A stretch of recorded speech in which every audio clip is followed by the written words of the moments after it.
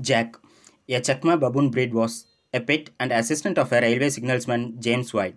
James worked for Cape Town to Port Elizabeth Railway Service of South Africa.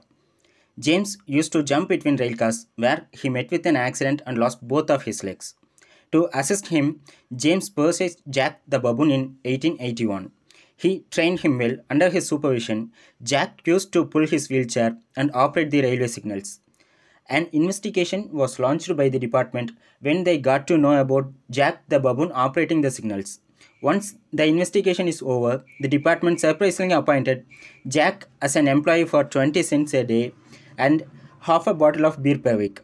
Jack was in service for about 9 years until he died of tuberculosis in 1890.